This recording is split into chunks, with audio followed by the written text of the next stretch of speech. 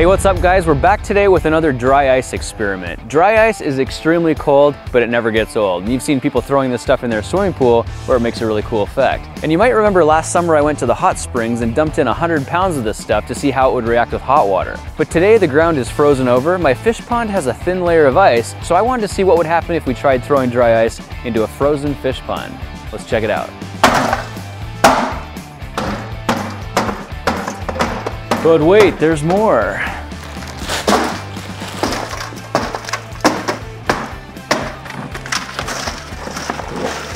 We're gonna throw this bucket of dry ice into our fish pond. And don't worry, there aren't any fish in there.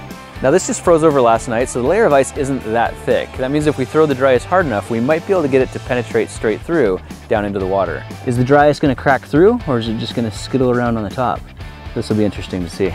Let's see what happens if we just throw one chunk of dry ice in there. That's awesome. But it's gonna take a little bit more to get it through. And look how, wow, look at what it's doing to the, underneath the ice here. It's actually forming carbon dioxide gas right underneath the ice. That was unexpected. But I guess it makes sense. I'm gonna throw another piece down there right beside it and see if we can get the same effect. Now we need to go all the way through the ice. There we go. Oh, this is actually gonna be really cool. Here goes another one right over here. See, once the dry ice is under there, it releases carbon dioxide, but the carbon dioxide gets trapped under the layer of ice and exposes it. Oh man, that's cool. Look closely at what happens here. There's an air bubble, and then the carbon dioxide infuses into it, and then it rushes out and disappears. What a sweet effect. What's cool about that gas is it's still got that misty, foggy vapor. Let's just go ahead and do the whole bucket. Wow, that is cool.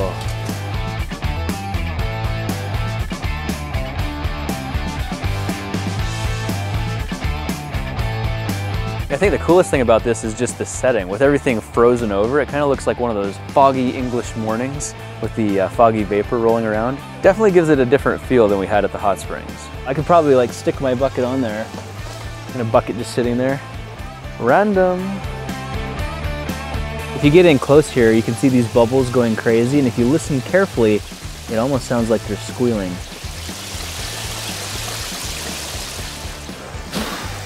You know what's interesting is a lot of the ice looks like it's kind of disappeared now. It wasn't a very thick layer, but the agitation from all those bubbles must be dissipating that ice layer quickly.